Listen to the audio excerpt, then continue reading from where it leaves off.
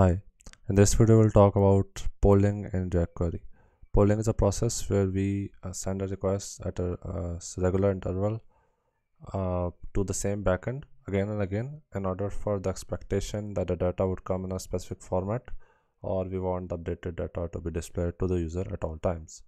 So we can achieve polling in jQuery by using the refetchInterval option in the useQuery hook, and here how we will do it. So first of all, in order to use jQuery, we will use the query client and query client provider, and pass the query client in it so that we can use the jQuery inside this particular component, which is named query polling. So right now if I refresh, there isn't anything here, so I can do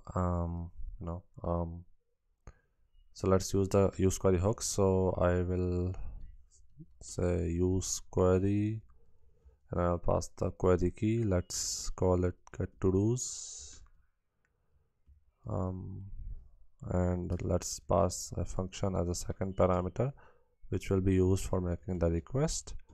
So for the request endpoint, I'm using JSON placeholder.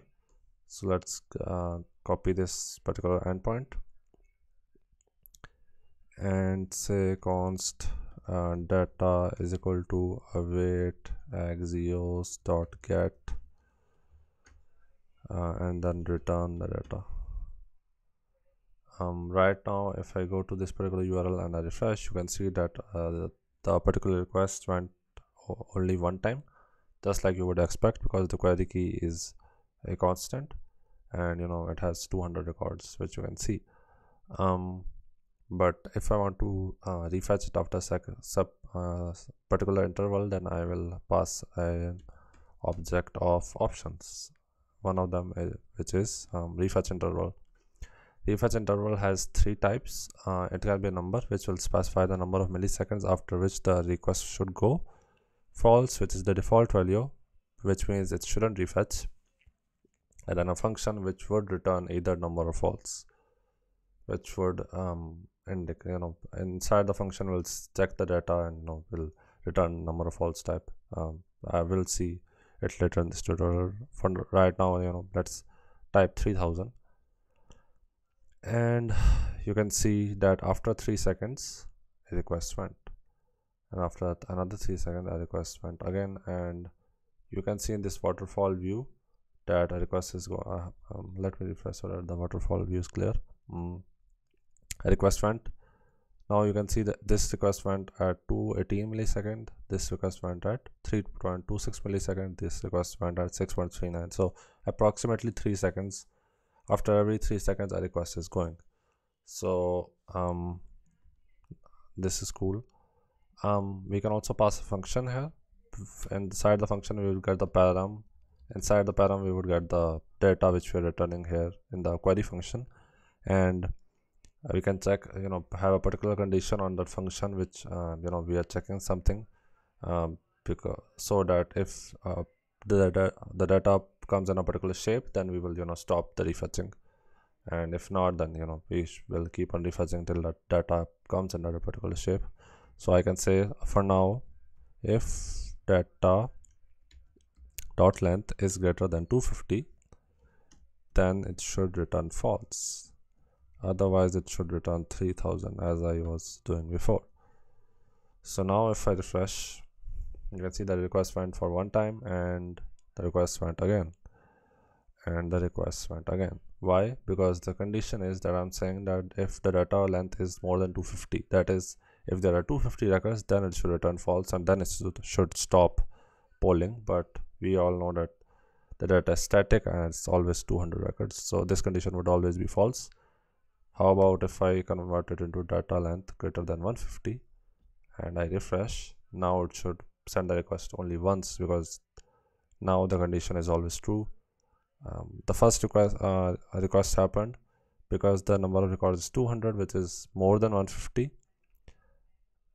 Request is true, this if condition is true, and it has returned false, and now the refetch won't occur again and again. It's cool.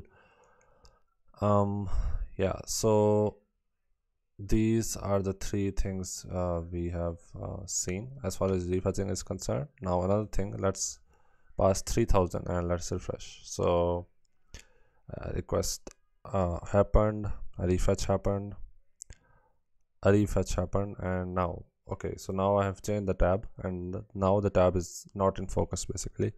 So essentially if our understanding is correct, because a lot of seconds have passed by, this we should be at like 6 or 7 refetches by now, or 8, because a lot of time has passed by. But when I return to the tab, you can see that there are only 3 refetches, and now the refetches have started happening again. Why? Because by default the refetch interval refetches only when the tab is in focus. If you want to change that, then there is another option, refetch interval in background, and that is a boolean option. So you pass either true or false. False is by default a value. So if I pass true now and then I refresh, you can see 1 refetch, 2 refetch. Now I've changed the tab, and now if I switch back to the tab, then there should be like 4, 5, 6 refetches, because that is the amount of time being spent. So now I go back and you can see that there are 5 refetches. So if you add this option as well, now the refetches will keep on happening even if the tab is in the background and you're doing something else. So based on your application, you can either employ this or this or that, and you can poll. So I hope you find this tutorial useful. If you like any further React query tutorials or web tutorials in general, you can comment down below, and I'll try to make them. And I post almost after every 1-2 days, so you can subscribe, and you can get all these videos for free. So like and comment and subscribe, and I'll see you in the next one. Bye.